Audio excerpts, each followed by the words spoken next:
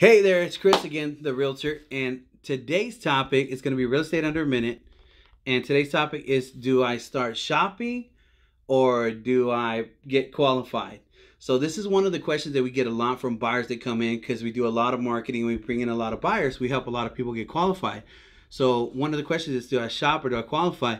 And right away, I'm going to let you know, think about it. Do you want to get to the starting line, have a house that you really love, that your whole family's falling in love with, and then you can't qualify for it? For me, it doesn't make sense. I would rather know when I hit the market what my financial frame is and where I should be.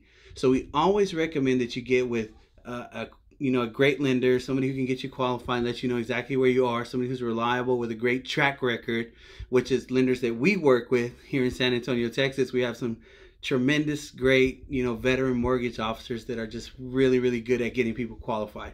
So always get qualified first. Don't start shopping.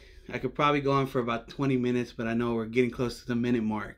So I wouldn't go anywhere and I wouldn't start until you get qualified. So reach out to your real estate professional, ask them for a preferred lender, somebody that they trust and they've seen produce results. And thank you guys for watching. It's been Real Estate in a Minute, and give me a call if you have any questions or you want to get with our preferred lender. We have some of the best in the city. My number is 210-410-7561, and that's Real Estate in a Minute. Have a great one. Thanks.